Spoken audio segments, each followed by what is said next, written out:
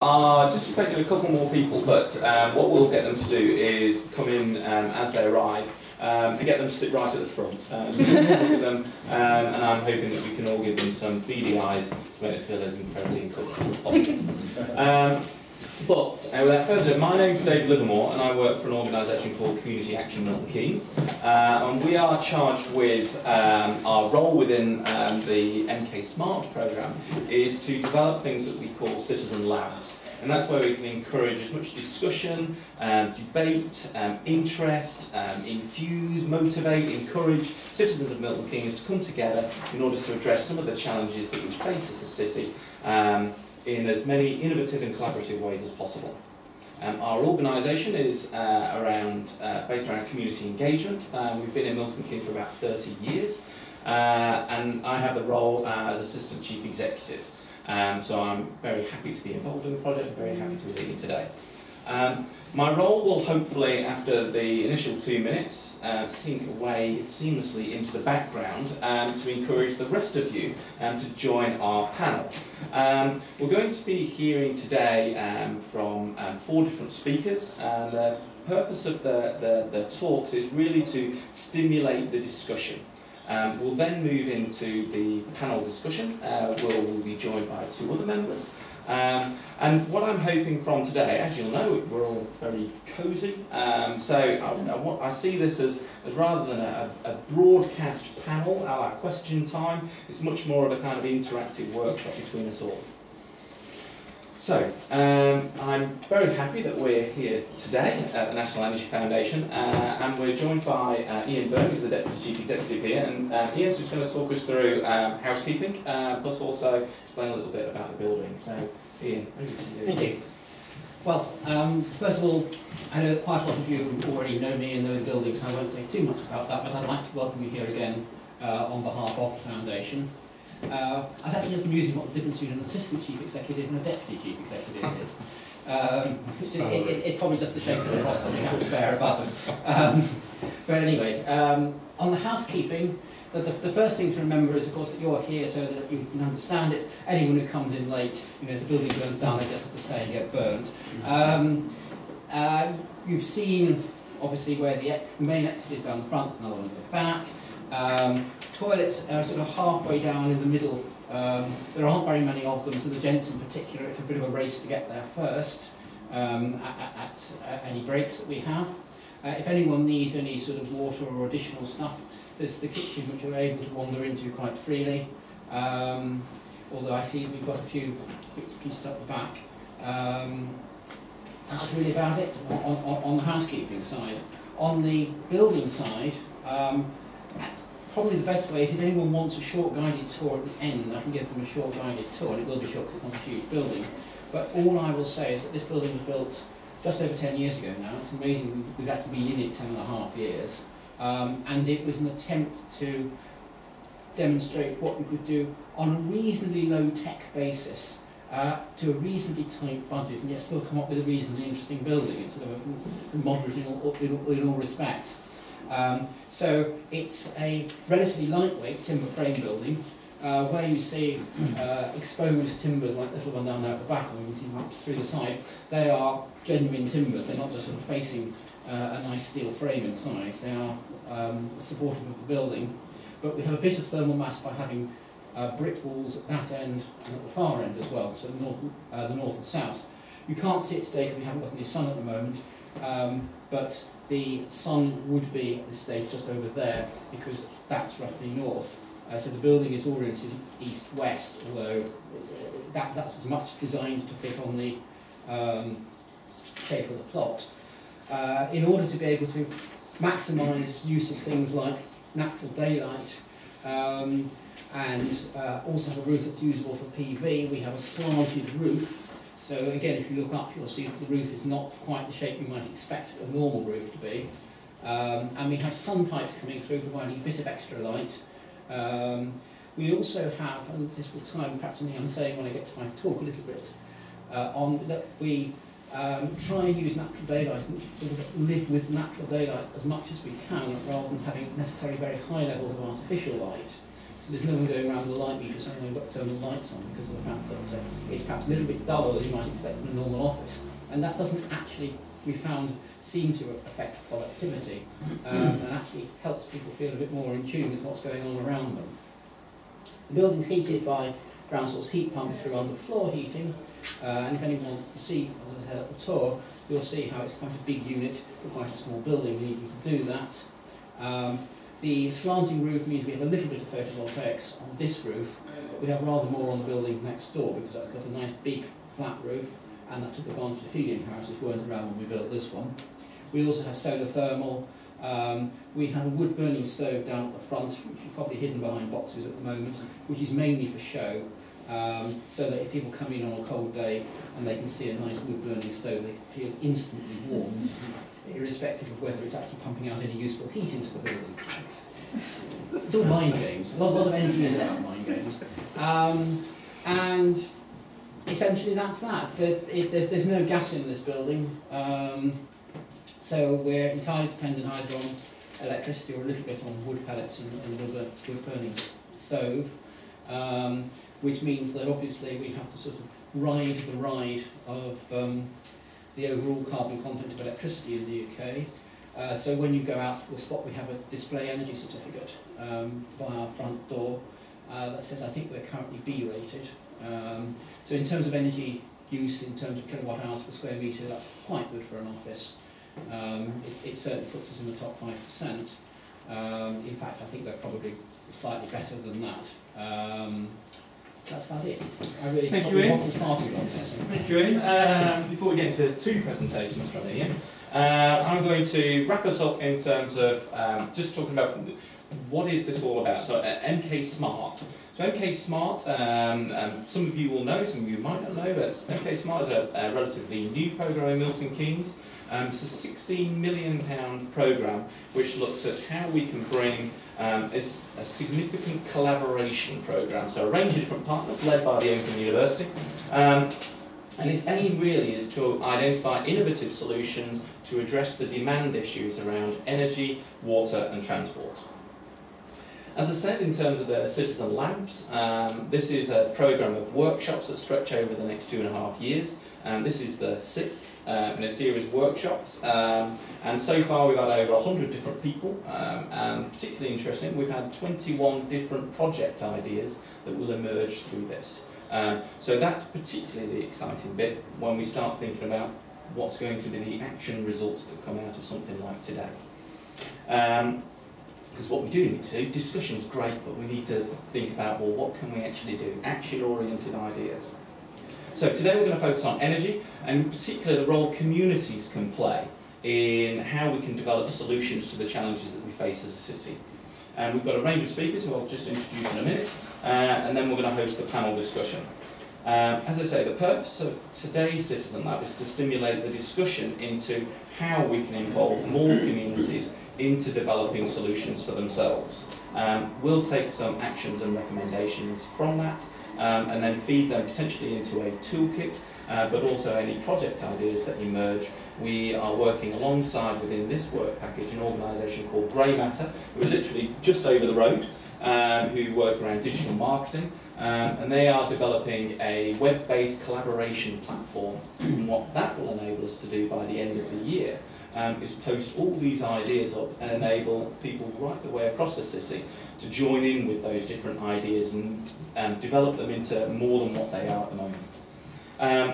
So that will be very exciting. Final thing about social media, if anybody's got phones with them, we encourage you to keep them switched on. Not to take calls, but if you want to tweet throughout today about any of the discussion that's going on, what any of our panel members are wearing, all that is absolutely fine. Nobody mention Alan sandals or waistcoat. Pictures will be taken later. So, let me introduce our first speaker, who's going to be Gerd.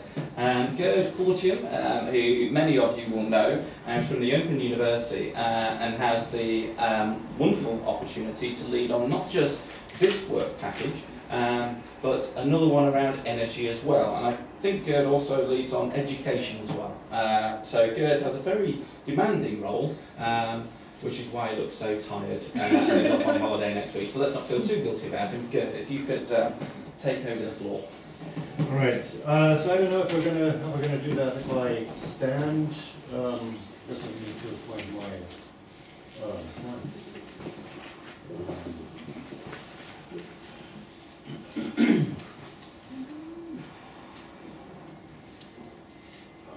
Fortunately, Gerd is Professor of Computing, so I'm expecting this to go seamlessly. He probably hasn't seen the Windows X. I haven't seen Windows in a while. I stay away from Windows. So I'm going to sit here. I hope that's okay. So first of all, I'm very glad that an event like this happens, because I think we benefit all from having more discussions and identifying common interests and expertise to shape new projects, new initiatives for the future. I have to admit that sitting here and being first talking about energy and community energy is, I feel a bit strange, because I'm a computer scientist. I don't really know much about energy. But I'm trying to hide the fact normally. And I've been doing work in energy. So, but I'm looking at community energy from the point of view of a person working in IT and computer science. So you have to excuse my relatively narrow focus. So therefore, my title, what can data do for community energy? We're very much interested in data. So the big question, yesterday was a very interesting conference, and the speaker asked this question: do people care actually about energy? And there are two very interesting questions. On the one hand, That's also an interesting question. So I think we're going to have a problem with my presentation. And I'm not sure what we're going to do about it. I need help. Reopen.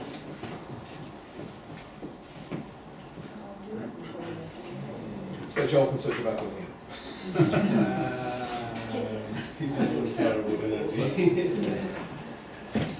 You're not doing the PowerPoint. No, I'm doing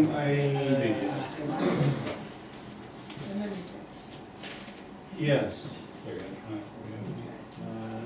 Maybe you can open it directly from the memory. No, it might be this has got an old version of Adobe on it. Let's try that.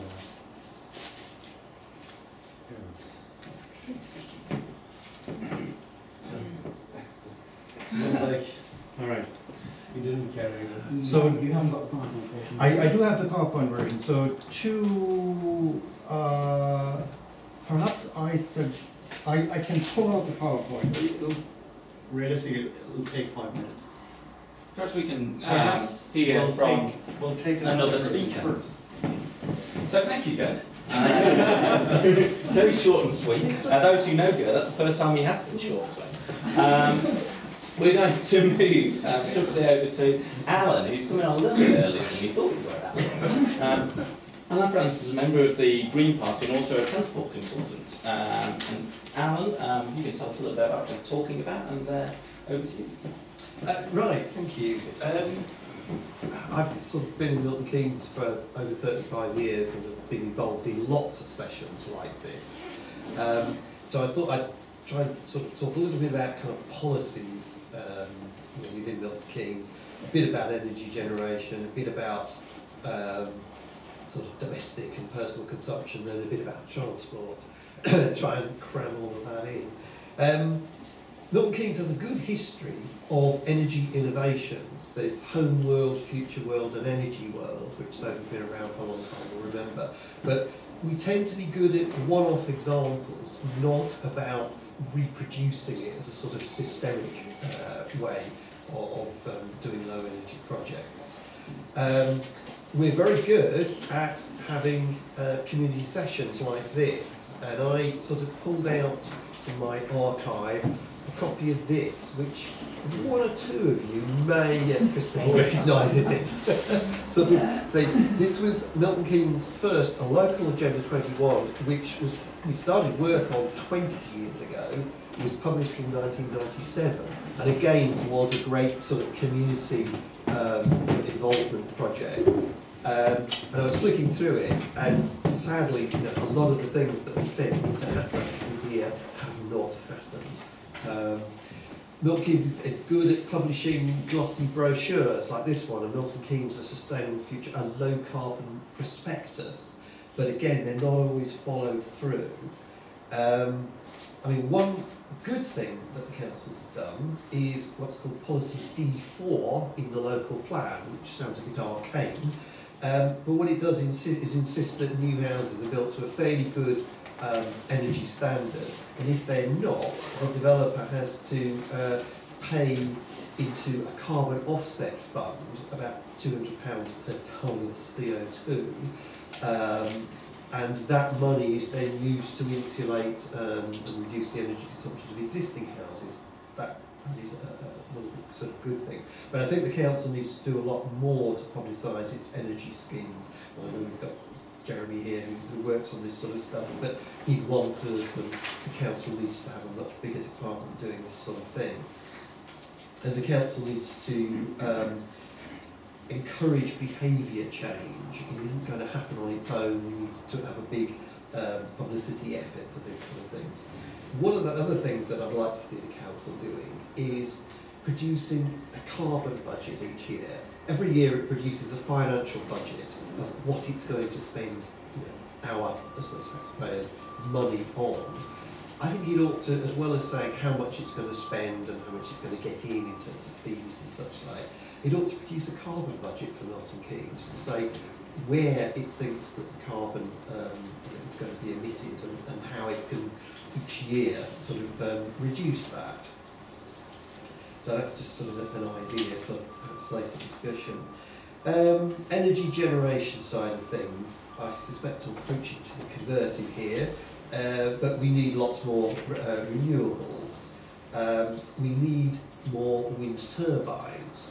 And unfortunately, Milton Keynes Council has had a policy recently of opposing wind turbine farms. We have the one in Emberton that kind of got through, but any that have been proposed since then have been rejected because the previous administration of the council was very hostile to them. It came up with a policy of saying that there should be a separation distance of at least 1 kilometre between any dwellings and any wind turbines. And when you plot that on a map, it basically shows that there is only one place in Milton Keynes you could put a wind farm, and it's where the existing one is. So it was a cunning way of saying no more wind farms. It eventually got challenged in court and thrown out, but it gives you an idea of the hostility that has been. We've had a change of administration recently. I don't know whether that's going to be a change of policy. Photovoltaic solar panels, again, we need lots more of them. There are all sorts of schemes where you get all these cold calls now, people ring you up saying, "Can I rent your roof and put a solar panel on it if you own your house?" But I had a question come through yesterday from somebody who isn't able to be here because there's no wheelchair access to this room. But apparently the point he wanted to raise, and has asked me to sort of do it for him, is what about solar panels on social housing, because all those schemes are only really for owner-occupiers. What about doing on council houses so that and housing association so that their tenants can take advantage of the lower energy prices and so on. Combined heat and power. We've got a nice scheme in Central Milton Keynes, and that is providing heat to some of the buildings in the city centre. CBX is on it, I think parts of the hub, and I think the Quadrant, the Network Rail's new headquarters, is also connected to it. But, can we do something like that on a more community-based, say where you have a school that has a combined heat and power station, but would also provide heat to some of the surrounding houses on the local estate. There's lots of things like that where it could be rolled out more. anaerobic digestion. We've got a plant being constructed at the moment to take the compost waste from Milton Keynes that's collected and get biogas from that, burn it and generate electricity, and that's a good alternative, renewable generation of electricity. Wave and tidal. And obviously we can't really do much of that in Milton Keynes, but we do need a lot more of that in this country. There's huge potential, vast coast, constant source of energy there, because people criticise solar and wind, saying, oh, they're intermittent, which is obviously quite correct, but wave and tidal power aren't. They are regular and predictable, so we need to do a lot more of that. We need a lot more kind of incentives for people to install these renewable systems. At the moment they're a bit kind of hit and miss. A scheme is there for a couple of years, then it might disappear or change or something like that. It makes it really hard for people to predict in the longer term how these things are going to work out and whether it's worth doing them. On sort of domestic buildings and sort of personal use, we need to obviously encourage individuals and households to use less energy and to use energy that's come from more renewable sources. This is behaviour change. I'm not an expert on this. I think we might sort of hear a bit more about that. But we need big campaigns from councils, from governments and so on. In the war, you had these campaigns, turn your lights out, during blackouts and things like that. We need campaigns of that sort of intensity to encourage people to use less energy. And again, that's sort of, as individuals, we need to lobby councils and governments to run those sorts of campaigns. We need smart houses, and I think one of my colleagues is going to talk more about this sort of smart grids idea, but I was talking with one of my neighbours the other day who has now got a device whereby from her mobile phone she can turn on central heating on and off. Now, she likes rooms to be very warm, so when she was out she used to leave her heating on the whole time so that the house was warm when she came back to it. That's incredibly inefficient, and she was saying how it's now reduced her energy bills because she can, when she's out, go onto her mobile phone half an hour before she gets home and turn the heating on. It has the same effect, the house is warm when she gets back, but it hasn't been on for 8 hours, it's been on for half an hour. Need a lot more of that kind of thing so that people can do the right thing and save energy. We need higher standards of insulation on our buildings, not just the new build, but we really need to retrofit, refurbish a lot of the old buildings. I live in a building that's 150 years old, single skin, brick walls. It's not efficient, but it's very limited what you can do to those sorts of buildings. But and there's, despite all the new building on Keynes, there are a lot of old buildings as well. As I said, we need lots more grants, advice, schemes, and so on. On the sort of personal issues, one way of encouraging people to reduce their personal consumption is personal carbon quotas, sometimes called domestic tradable quotas or tradable energy quotas. It goes by a lot of different names, but the basic idea is that everybody is allocated each year a certain quota of, let's say, tons of carbon emissions. And when you buy a service or a product that's got a lot of carbon either embedded in it or will be used to generate it, so that's maybe paying your gas bill, your electric bill, petrol for the car, that sort of thing, that as well as paying cash, you actually have to pay carbon, some of your carbon quota, and everybody gets the same at the beginning of the year. But some people will want to use more and some people will want to use less. And that's where the trading bit comes in, because there is a trade, this is all the computer networks and internet and all the rest of it, whereby so people can buy, who want more of these carbon quotas, can actually buy from the people who've used less. So that's a real incentive to use less, and it's sort of a penalty for the people who are using more, because they effectively are paying the people who are using less. So what else have we got? We've got a couple of minutes, Alan. Okay, I'll go on to the transport stuff. Milton Keynes is very car dependent. The Campaign for Better Transport just done some surveys of similar sized towns, and Milton Keynes came out as one of the worst for being car dependent. And of course, cars are dependent on fossil fuel, and so sort of relatively high emissions. We have high car ownership. We've got 81% of households have got at least one car in Milton Keynes, whereas in the UK it's 73%. So we need to do things which will discourage the use of the car in Milton Keynes and enable people to travel by more sustainable modes. So that means we need a massive modal shift to things like walking, cycling, buses, trains, trams if we ever get them. Cycling, we need to improve the redways.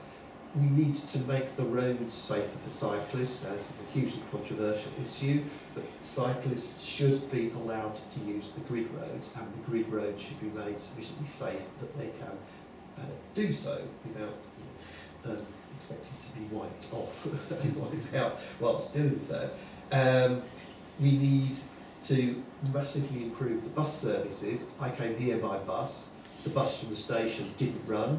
We had to wait for the next one sort of 15 minutes. But even when the bus does run, it's a 1 kilometre walk from the nearest bus stop to this building. Now that's not good.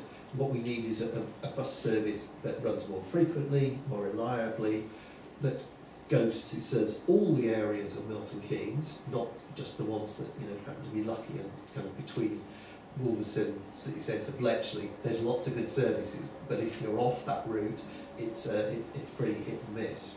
So we've got to make the alternatives to the car more desirable, but we're going to have, that's the carrots, there's going to have to be sticks as well, which means things like increasing car parking charges in central Milton Keynes, imposing the workplace parking levy, which the only city in the country that I think that's done it so far is Nottingham, where what it means is that car parking in places like this, all the offices and the factories and so on around Milton Keynes, there is a levy upon car parking spaces. Nottingham use it to fund the tram extension. We need to be doing something like that in Milton Keynes. And then we need to have green travel plans. That's the sort of thing that all of the employers in Milton Keynes need to be doing. The council's got one. It encourages car sharing, and that's very successful. But there are just an awful lot of things like that that need to be done in order to encourage that modal shift away from cars and onto public transport and cycling and walking. I'll stop there. Thank you, Alan. Round of applause for Alan. Thank you, Alan. And actually, it was incredibly helpful for you to kick-start what we were talking about, particularly setting the tone in terms of policy. There's a lot of good intent, a lot of good ideas, but following that through in terms of resourcing and commitment is incredibly important. And noting that certain things will only get you part of the way, behaviour changes that will get you the rest of the way. So alluding to smart houses and technology, retrofitting, a carbon quota, which sounded much like volunteer time banking actually. So I really like the idea of developing that in the panel discussion. But we're going to pass over, I think technology is now, we're going to give it another go at least. So we're going to pass you over to Gerd. I'm keeping a close eye on the time, so we'll, over to you, Gerd. Thank you. So my second attempt, I also thought that it was actually much better that you started rather than my pushing my particular view. So I started out, the question is, what can data do for community energy initiatives? So the first observation is that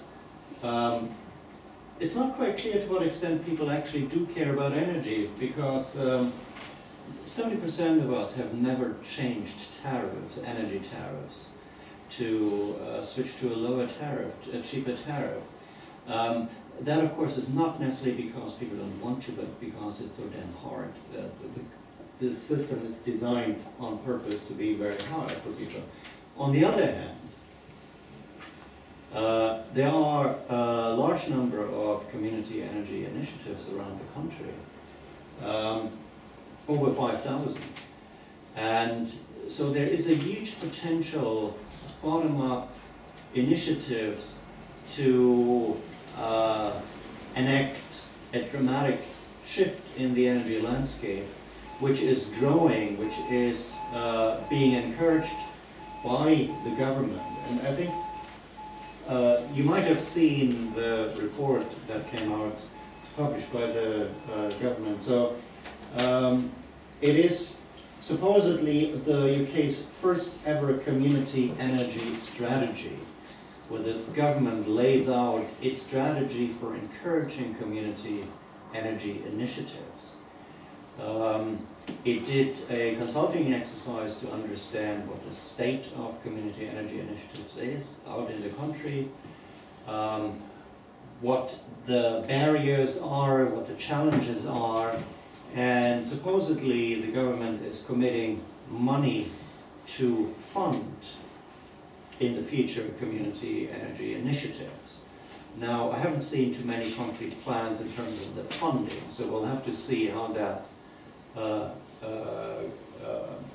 plays out. There's also certainly some skepticism to what extent this is just getting rid of the responsibility for actually doing much about the current energy system and saying, well, community are responsible for this now. So it's quite interesting, but nevertheless, there are some interesting insights.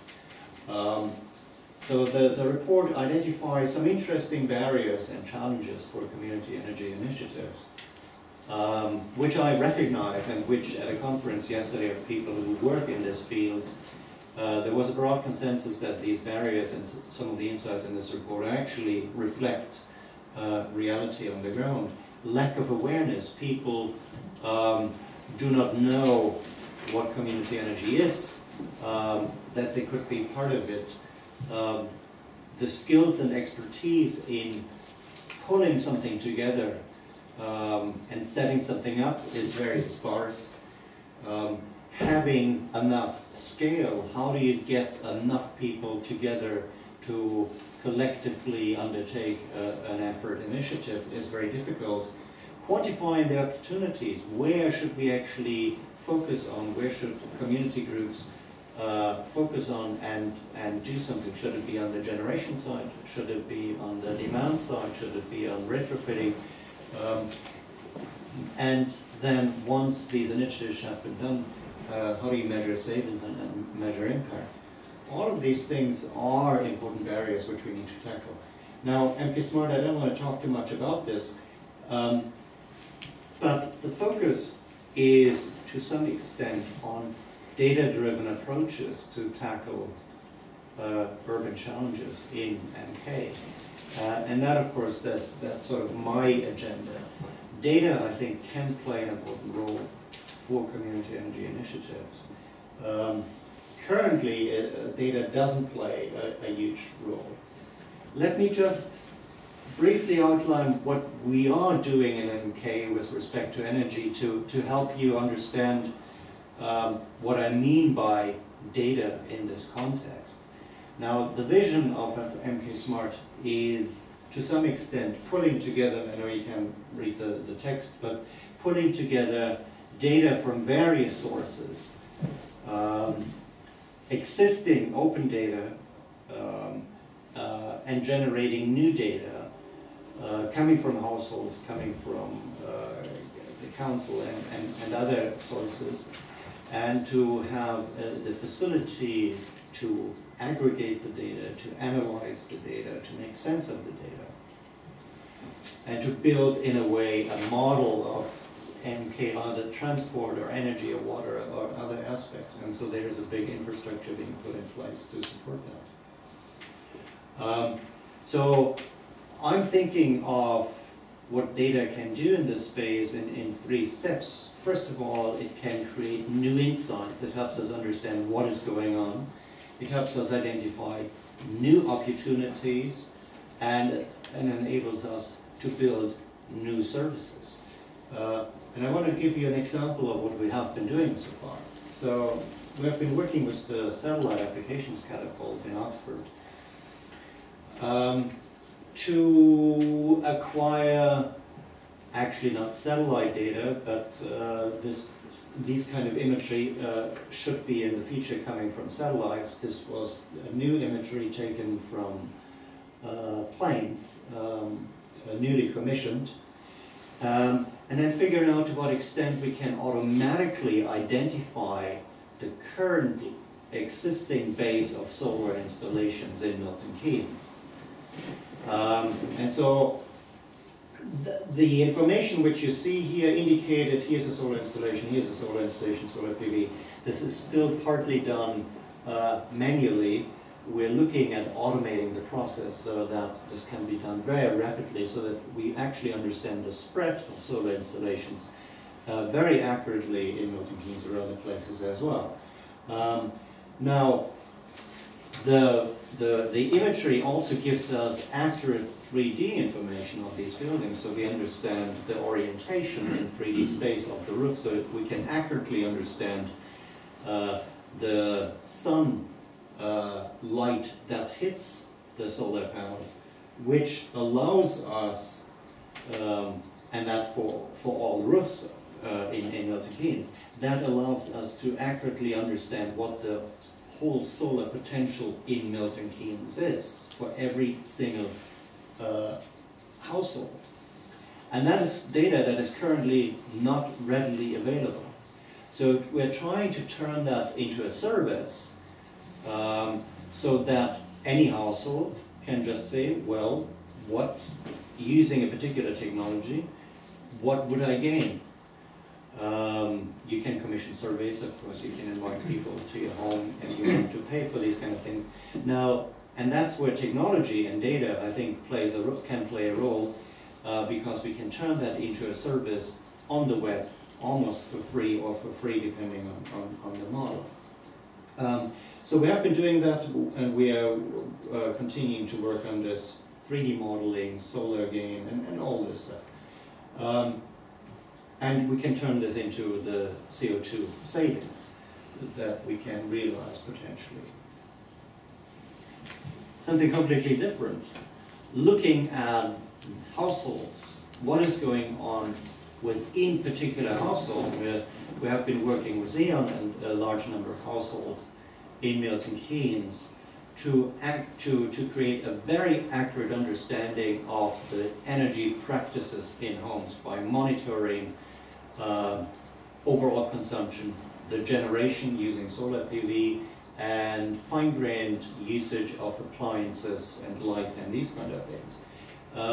And so the first insight is an accurate measurement of the difference between generation and consumption. Here you see generation the green, consumption the red. Clearly they're out of sync, not surprisingly, but we can actually measure that for the first, well, not for the first time, but we can measure that accurately depending on season and so on. Now, this is just the first level. What we have been doing then with households, we reflected this information back to households to say, and this is all about using the washing machine, so a very narrow aspect of household practices is the instant of using the washing machine at this particular time, at 10 a.m. at a particular day, resulted in roughly 1/4 of it being powered by the solar PV and 3/4 being powered by grid energy. And that was an interesting insight for a lot of people because some, not all, but some households are developing social practices around trying to align their energy demand with maximum solar intake. But it is very difficult for people to actually do that accurately. And so we are trying to build on the emerging practices and to support the data to do that. So this is, and then looking at if you shifted the use of the washing machine to the optimal time, what could the savings be? So this is sort of understanding your own practices. Now we turned that into a service by developing a prototype of a smart appliance, a smart washing machine that turns itself on depending on when the maximum actually is. And we deployed this, and that is working quite nicely. So this is sort of what we can do and what we are trying to do. Now there is a lot of data out there around energy, open data, from the government, from other sources, about consumption, average energy consumption by dwelling type, property age, flow area. So a lot of aggregated data, which is potentially useful, but it's sparse, it's not necessarily integrated with other data. Fuel poverty, display energy certificates. So there's lots of information. What we're trying to build now is an infrastructure, something which we call an energy map for Milton Keynes that pulls together these various sources, the new sources which we develop from satellite imagery, sensor data from household, existing open data, so that we can make a sense of this data, so that the data becomes useful for future initiatives. Yes. So coming back to my data, what can data or MK Smart do for community energy? For me, community energy is all about collective action, people coming together. Now, this example has nothing to do with energy, well, not directly. So there have been some interesting studies on what's the potential of ride sharing in a city by looking at actual traces of how people drive with their cars and looking at, well, if you just want to wait for a maximum of 10 minutes for a ride and you only want to walk 100 meters to catch a ride in any case. So the potential is we could take away 50% of the traffic in cities, and these are particular cities that comes from, just by fully using the potential of ride sharing. Now there are social constraints, but that's sort of the maximum that could be achieved. Now I think similar things could be done around energy. So I think when it comes to data and community energy, data plays an important role. Community-wide data collection to quantify opportunities. What really is the savings potential? Where are really the big opportunities where we should focusing on? Should it be in a particular, so if we look at, let's say there's a group of 20 households, they come together and say, well, if we all used solar generation and would try to sell our own electricity or try to get a better deal, what would the numbers actually be? Rather than sort of nobody knowing exactly, and then so being able to make these trade-off decisions. And quantifying the impact of community initiatives and being to compare between different alternatives and between different communities. That's, I think, at least one of the big barriers which data can take away. Thank you, Gerd. More ripple, Gerd, please. It was incredibly helpful, Gerd, and I think some of the things really enlightening stat right at the beginning, that 70% of us haven't even changed our tariff, and yet there are 5,000 community groups already established right the way across the UK. So, you know, quite disparate information. And the fact that we've now developed a national community energy strategy, given Alan's presentation slightly earlier, it'll be interesting to see how policy can transform into action, which is some of the issues that we have in Milton Keynes. And then around data and how MK Smart Programme is bringing those disparate data streams together in order to provide those kind of specific insights that we can use on an individual level, washing machine scenario, as well as then on a whole community and then a city-wide example. So the opportunities then to bring those out into the panel discussion can be really exciting about how we use those different streams. So, I'm going to now pass over to Gary. And Gary is a smart city grid consultant, and also works on a low carbon initiative. We're working with WPD on one of the largest LCNF projects. So Gary's going to introduce himself much better than I did, and introduce his talk. Yeah. Good morning all, thank you very much. I'm not an engineer, I always like to try and get that in first because there's a bit of an assumption, especially through working with the likes of Western Power Distribution, that we have an engineering approach. Smart Grid Consultancy is very much aimed at looking at the sort of commercial side of the network. There's lots of new concepts and good ideas out there, but they don't always necessarily fit in at a financial or practical aspect. And to that end, I also was asked to come along and speak about community today. I want to take a slightly different angle on it from. Oh, you can hardly see the words, the text has all changed there. Again, IT issues with the changing machines. So, first of all, I want to look at what is a community, because a community, the definition in the Oxford Dictionary, if I can still read it there, a group of people living in the same place or having a particular characteristic in common. So, when we talk about communities, I think people have an image of the village green or the village hall and the community coming together. Maybe even a wee spot of modest dancing there. But if we then go to looking at community in the context of energy, I struggled to find a clear definition of that, and I actually went on to the www.gov site, and actually from the same location as from Gerd's report, and this is going to be even tougher to read. But community energy covers aspects of collective action to reduce, purchase, manage and generate energy.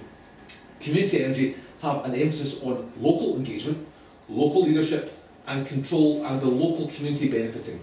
Collectively from the outcomes, community-led action can often tackle challenging issues around energy, with community groups well placed to understand their local areas and bring people together with common purpose. Now, as you can see, I've highlighted the word local there. It's probably the only word you can see, because actually that's the thing that I really want to challenge in terms of when you're talking about community energy. I think the local bit is actually a bit of a misnomer. It's not. It doesn't have to be as huddled round on the village green, or indeed huddled round solar panels and a big wind turbine. I was more focused on the first piece that they were talking about within the community definition on the Oxford Dictionary, which is characteristics individuals have in common. And potentially that's a far more sensible way to start thinking about communities when you're talking about energy, because realistically, energy is relatively non-geographic. We have a system at the moment which is designed around the centralised principle of you have large power stations located hopefully away from the conurbations, because they spew out fumes and they need good transport links to get the fuels in there. You then have a system operator, National Grid, who sit away somewhere distance, making sure everything runs. The energy trading happens in the big suppliers' the back offices, and really the first you get visibility of it is the retail side, and that can often be the cold collar or one of the things that's really quite distasteful about the energy industry.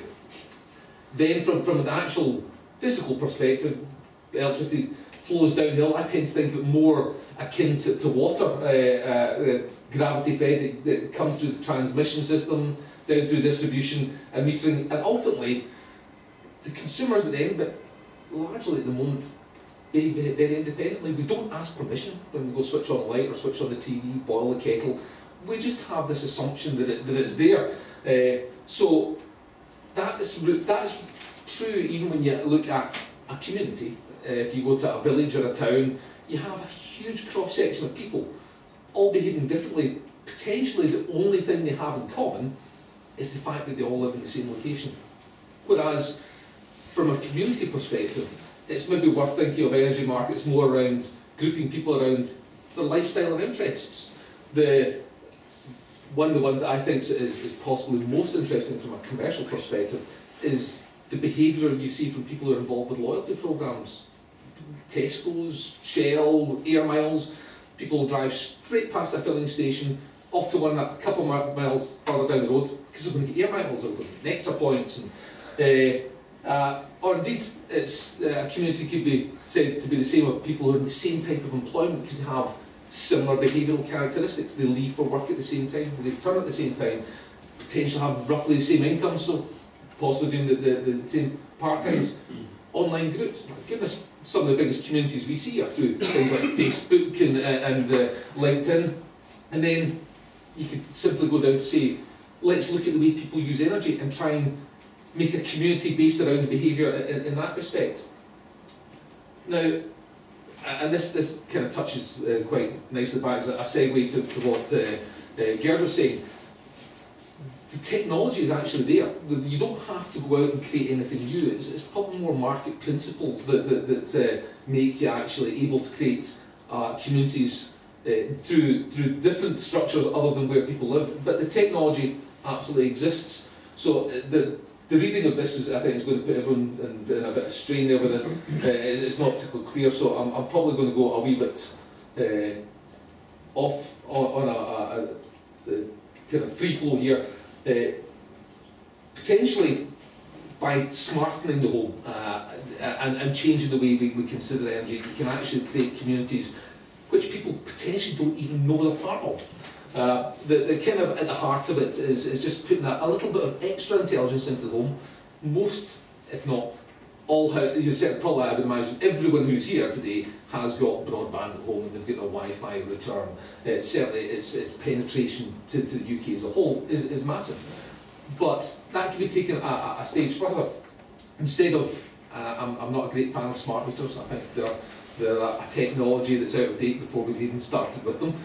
But that's maybe not the best subject matter for today. But in essence, we live a large portion of our lifestyle online, and that can be seen through things like the success of Amazon and the fact that through the data that's available, they start to try and understand you, and they go, well, you looked at this, or maybe you like some of this, or you bought that, and most people who bought that also wanted some of this, and starting to use algorithms and various things to understand people and bring them together.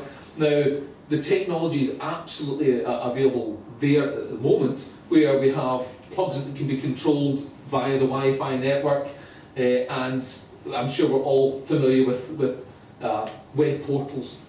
The kind of suggested vision for creating communities around energy is when you switch on your computer, you would have a portal come up, and on the left-hand side, the breakdown of all your own data in terms of how you use electricity, and that can get quite detailed, particularly where you have these advanced plugs looking at specific devices that you're using, and that will extend out as we see electric vehicles and potentially solar panels penetration increasing.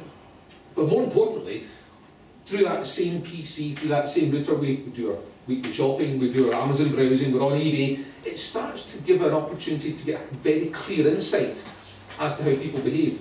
So the kind of potential vision there is you can, for example, if you're taking it purely on energy consumption, and you can measure people on energy consumption, then you can have a whole list of suppliers, and it looks at how you're consuming and says, okay, if all you're interested in is pounds per kilowatt, then I understand how you behave, I understand how you use electricity. Here are your 5 best tariffs, and you can look at that over a monthly, weekly, annual period, and ultimately the recommendations are there. But more importantly, it can establish what communities are more suitable to you, and it also helps align incentives, because if it understands a bit about you, it can move you away from that pounds per kilowatt dialogue. So, for example, you are a Sky user, and basically, instead of trying to offer you a very small reduction, because let's be honest, with so much of the cost being based around the annualised costs, the ability to significantly reduce your bills in a pounds per kilowatt basis is quite limited. You know, if you're paying 11 pence for your electricity per kilowatt, and the majority of your loads you need to do, you need to cook, you need to heat, the majority of that's there. But if you encourage people to change their behaviour and align the incentive, so I do a lot of work in demand response, don't know how many of you are familiar with that, but it's effectively offering a payment to a business and saying, if you can operate on your own generation during this peak period, or if you can reduce your consumption, we will pay you X. Now, for a large commercial business, you can actually make reasonable sized incentives. But when you break that down to the kind of level of flexible loads that you hold within a home, realistically, if you're asking people to not consume around peak periods in winter, you can maybe get up to a total of £10 to £12 per annum saving that you can offer them. It's not a huge incentive. However, if you say to that Sky user, if you take part in that event, I will give you a pay-per-view movie. Realistically, if you give the money to Sky, they can do that. But it aligns those incentives far more clearly. And I just use Sky as an example. It might be that the community you're identified with is a charity that you're organised with and feel strongly about. It could be your Tesco's club card. It could be a whole host of different things. But ultimately, the understanding actually starts identifying communities for you that are more appropriate and completely non-geographic. It also goes to the other extent that if you start pulling communities together,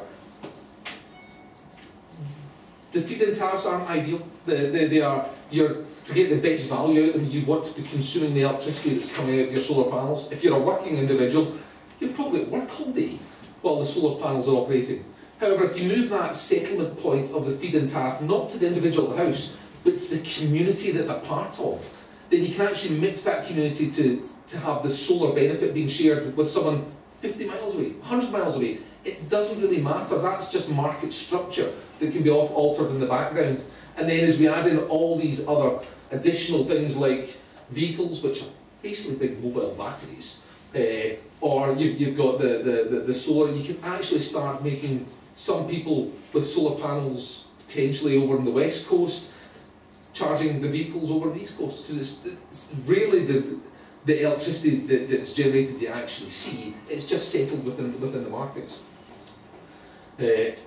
So essentially that was just a wee summing up. I don't know how that works on the time, but I would like to actually throw open for any comments or questions if anyone has any. Couple of minutes, but what I'd like to do is say questions for the panel discussion actually. Okay, in that case I'm going to throw in one last wee bit.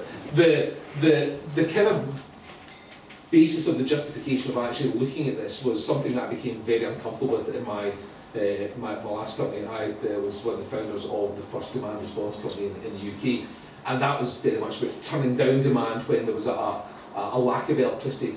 But about 3-4 years ago, National Grid said, we'd like you to provide the opposite of that, essentially what's regarded as a foot-room service.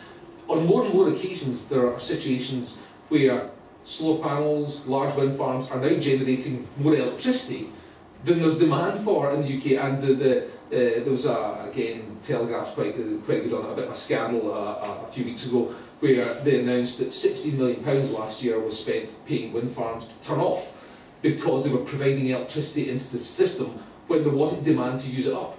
And National Grid's view was, can you go in the same way I used to get lots of small generators together or people to turn down load and effectively create a virtual power station model, is can you actually go get groups of people together, or probably businesses, who would be willing to consume electricity and will pay you to do that. And it just felt deeply unethical that National Grid would pay me money to then share out to organisations whose buildings would take control of, but potentially switch lighting on to make the pain of that electricity go away. When we potentially have people in energy poverty, but how do you identify those people in energy poverty? How do you communicate that to them? How do you control them? How do you push the electricity at them? Using the exact same principles of everything's in there, if the community you have there has people identified as in energy poverty, then it's far more equitable that when there's an excess of electricity, instead of paying a business to switch on its lights to use that, is if we have the comms and the structure to actually push that electricity out and give it away for free, then surely that's a win-win for everyone, because National Grid's getting the service they want, we're maintaining the improved green mix of the energy by keeping the wind farms on, and those who actually need the energy get given it for free. Anyway, I'd like to end on that one. Wonderful way to make it. Wonderful. Thank you, Gary. incredibly helpful.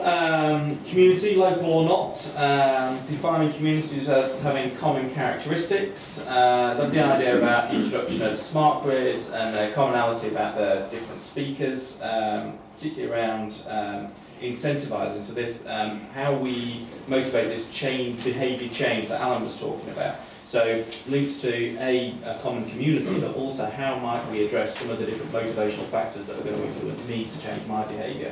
And to finish on the virtual power station is frankly brilliant. Love that idea. It's all caught on camera. So we've got one speaker left. Ian, it's over to you. And the entire time, because we're slightly running over, I'll be as quick as I can in that case. Thank you, Ian. Thank you.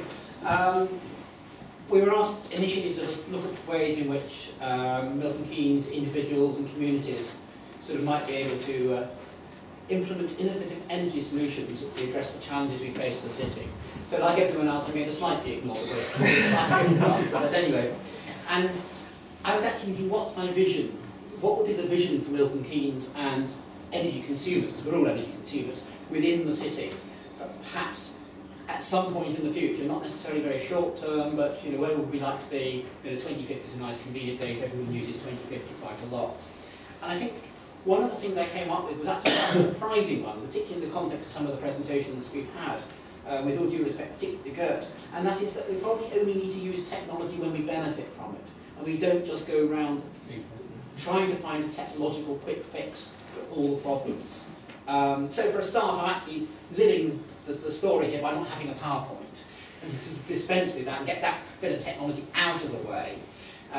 In my case anyway, PowerPoint only really a comfort blanket. It's got something that I can hang myself onto, and you know, it's just as well to try and work from notes. But if I apologise, if I then sort of appear to be sort of a little bit nose down, I'll try and remember not to read this and to look at you guys as well. So that's the first thought. But actually, that isn't necessarily really saying we must dispense with technology. It's certainly not saying we must go back to nature and all grow beards and wear sandals. Sorry, Gerd, you're one out here. It's perhaps rather more about empowering people, about making sure that they feel in control of their own energy, and that they feel that they have a responsibility for what they're doing. Now that might be difficult when, again, as I think Gert pointed out, a lot of people actually don't appear very interested in energy and would much rather sort of go, you know, what's the latest thing on YouTube, than sort of muck around and try and control whether they've got their heating on or not. And we have to balance that, because we're never going to get everyone really enthusiastic. But what I'm perhaps trying to avoid is less uncontrollable energy. To take a very simple example I heard about the other day, there was a lady in social housing.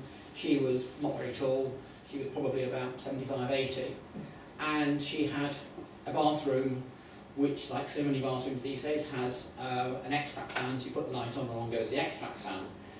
Put the light on, probably off at the end, it probably runs for another 10 minutes or so. And obviously this was annoying her. And like a lot of these extract fans, it was up there somewhere, and there was a switch up there somewhere that you could actually override it beside the fan.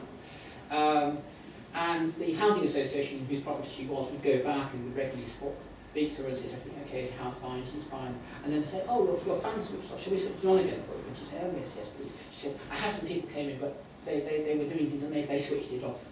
So, yes, you put it back on again. And after this has happened 2 or 3 times, they realised actually, of course, there were no people coming in and switching off the fan for her. She was switching it off because she didn't want it, she didn't like the sound of the fan, she thought it was using lots of electricity or whatever it might be. And so she was sort of balancing herself on tops of chairs and whatever, and sort of dragging them in from the room next door, because obviously it's a bathroom, you don't have a chair in the bathroom, and climbing up and switching it off. But she wasn't going to admit that to anyone, because A, they'd probably immediately sort of start telling her off for sort of breaking health and safety or whatever by doing so. But also she didn't really want to admit that she was overriding the technology that someone had decided was good for her bathroom, and good for her. And that's the sort of issue we're finding actually coming quite a lot. The other problem we're finding is that people are issued with nice central heating systems, with nice sets of controls, and they're so damn complicated. The only way you can possibly do it, if you haven't got a PhD in central heating controls, not many of us have, is actually to get the manual out every time, flip through the manual, which is probably written in German, translated into English not terribly well, or else it's sort of done by lots of IKEA-style pictures. You've got to try and sort of work out what pictogram means, and is that person really sort of trying to stab the unit when he actually just pressing a button? And that can also be a problem. And so, although you may be able, in theory, to override the technology, in practice, a lot of times you'll find it very hard to do so. So there's a lesson about keeping it simple. But over and beyond that, also, if people are actually to do this and to use these systems, they have to understand a little bit more about energy. We have to improve the energy literacy of the UK. And that is something that's beginning to be understood, that a lot of the time people don't know much about energy. When you ask them a question about energy, they'll say, yeah, I know a bit about this. But they perhaps know about it from when they did GCSE physics or something like that. Or they've got some vague picture of the fact that, yeah, we know all about energy. You know, most of our electricity comes from oil-fired power stations or nuclear power stations or whatever. In fact, that less than 1% comes from oil-fired power stations. No one seems to realise these days. People have a lot of misconceptions, so we need to help. It's not helped also by the fact that we can't decide what our unit of energy is. I mean, if you go to the System International or ISO, they'll tell you it's the joule. But you don't actually see joules very often. And it's such a tiny unit of energy, you can't do anything with a joule. So if you look around at what's actually banded around, maybe on bills or in newspapers or on TV reports, you know, energy can be in gigajoules, it can be in kilowatt hours, it can be tons of oil equivalent, it can be in kilocalories, it can be in quadrillions if you live over the other side of the Atlantic. I love this sort of quadrillions. Lovely unit names. It's actually a billion British thermal units. But that's what Americans talk in terms of. Don't ask me why they still use the BTU, but they do. It can be in therms, well, not so often these days. It can be tons of TNT. You know, there's a whole load of things. And in actual fact, that when you start trying to sort of say, well, you know, sort of, even the simple things like, you know, how much energy is there in a Mars bar? I forgot to bring it up. You know, I've got a demonstration Mars bar, I don't actually like it very much. I just carry one around with me every now and then. You know, how much energy is there in a Mars bar? I mean, you might be able to tell me how many calories there are. How many kilowatt hours are there in a Mars bar? Well, in actual, a typical Mars bar's got the equivalent of about 1/3 of a kilowatt hour of energy inside it. So when you go and switch on a light and think, how many kilowatt hours am I using, or how many kilowatts am I using, and how many kilowatt hours am I using over a period of time, then it's worth bearing in mind sort of a third of Mars bar, or sorry, sort of 3 Mars bars rather, to stick them end to end, you know, and to try and translate it. You know, one of the most common units of energy consumption that people understand is miles per gallon. Absolutely great because of the fact we sell it in litres, so people, you know, probably don't really have a way of doing it too well to know that. But anyway, miles per gallon. People might be able to tell you that, but if you ask people about, well, okay, how much energy have you got in that gallon of petrol versus how much energy you need to run your house for a while, or how many kilowatt hours on your electricity bill or gas bill, then frankly, no one's got a clue. And even I have to go through and sort of start getting my calculator out and doing some scratching with my head and trying to remember to get not to get things out by a factor of 1,000, because when they talk about kilowatt hours and kilojoules and kiloliters and kilowatts, it's a difficult one. So that's the first point I want to make about we've got to empower people, but we've got to give people a little bit more understanding. Because otherwise, behaviour change is very important. People might end up doing the wrong behaviours, wrong in inverted commas of course, in order to do that. Linked into that is this whole concept of energy hierarchy. This sense that if we want to overall improve our use of energy or reduce the amount of carbon emissions or whatever, it's actually best approached by way of a hierarchy. And the first one is just to avoid waste. To actually stop using energy when we don't need to. And your comments there, Gary, on sort of people being sort of encouraged to use energy at odd times of the day are fascinating. Maybe if people had electric cars parked outside, well, we have got one here, I forgot to mention that earlier, then we can persuade them just to charge the electric car when we've got spare energy. That would be useful. And that does need probably good technology to do that. Secondly, in the hierarchy, is to actually use the energy more efficiently. And I personally think it's actually quite important we try and keep that in mind before we move too much to the third one, which is generated from renewable sources. Because otherwise, there ain't going to be enough renewable sources to go around if we're still using it profitably. So we have to try and get that in order. That's not to say we shouldn't use renewables, and we shouldn't introduce renewables, but before we can be on a wholly renewably based system, I think we've got to cut that demand first and use it more efficiently. And only finally at the bottom stage of the hierarchy is to go away and use anything else you've got to go and use as cleanly as possible. Going back to the original question, the second bit of it was about innovative, and this is where I get slightly concerned about innovation for innovation's sake. A lot of the time we know what the solutions are, it's not particularly high tech, it's getting people to use the existing solutions rather than to be wholly innovative. Yes, we can be a bit more innovative about the way we give them information, and although I said at the start I wasn't keen on using technology, I'm actually very happy to use technology to give people the information so that they can then be empowered to make the decision. And the question there is how much is that happening at an individual level and how much can we do it at the community? And again, a bit like Gary, I'm a bit concerned that communities not necessarily the right unit. You probably need, in order to balance energy demand and supply well in the UK on a time basis, you probably need a certain degree of domestic and non-domestic. That makes life an awful lot easier. But the trouble is, people's concept of a community is usually purely domestic. I don't quite know how we get over that unless we all start going working at home, you know, sort of, or having little blacksmith shops or whatever it might be. So that's an issue. The other thing there is also in terms of encouraging innovation and investment in energy. A lot of the time, I agree with you, it's communities of interest. And for example, one of the best examples around is the series of Baywind cooperatives, or cooperatives fostered by Baywind originally, in terms of community-owned renewable energy generation. But let's be quite frank, most of the time they're not really local communities. There is a core in each one in a local community, but there are a lot of people like myself who are hangers-on from outside the local community who are involved with it. So for example, I don't have a great deal of connection to the Barrow Furnace. I think I've been there once in my life. But I'm still part of a community energy scheme in Barrow Furnace for that very reason. So that's another thing to bear in mind, and it's important to look at communities in both senses. And on that context as well, we have to remember that even when we have a good geographical community, people may not agree about what the right thing to do is.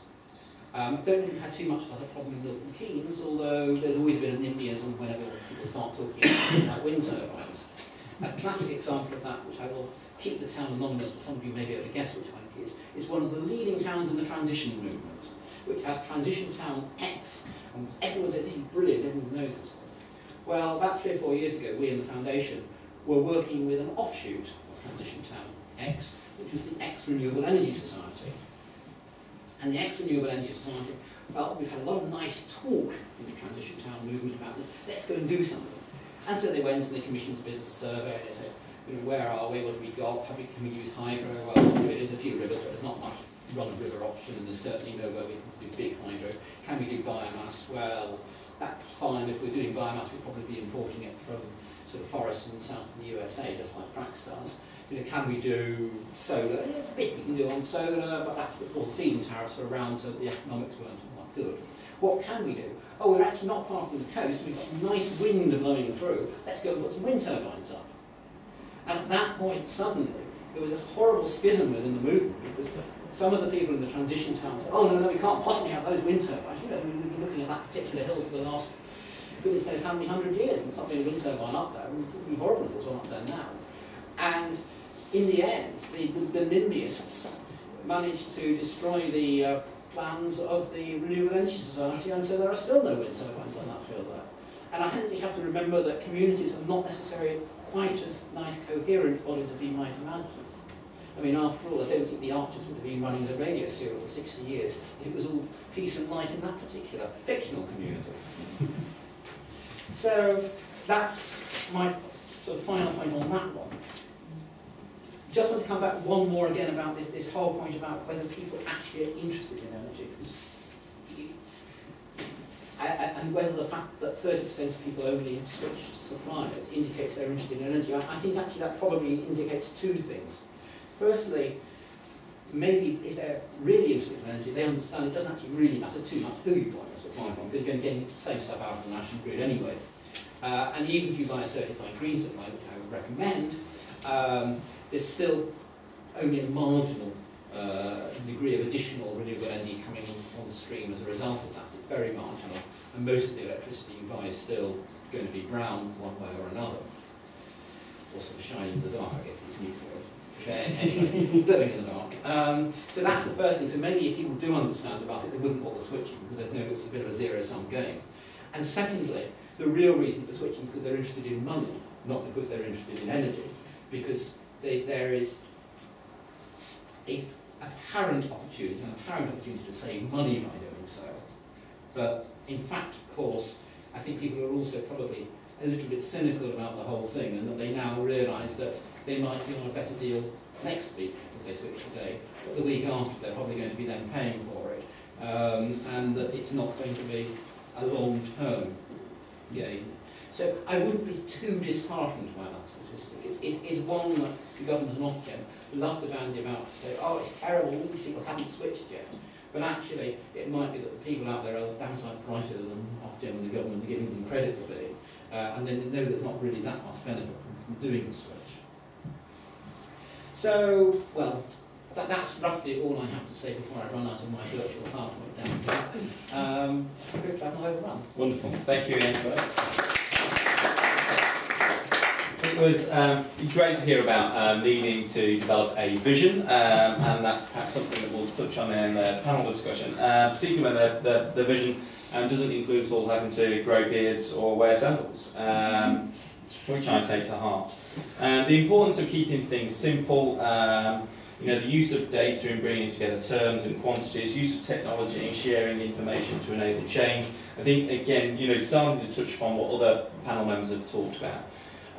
What I'd like to do now is, from myself collectively, thank the speakers, but also introduce Jeremy Draper from Milton Keynes Council and Thashith Krishnamurthy from the Open University, who's a lecturer on energy, who will just be joining. As I say, it's a very close-knit group, so I see it as an extended panel, but the pressure's kind of off this side of the room onto this side of the room as we direct the questions and encourage that conversation.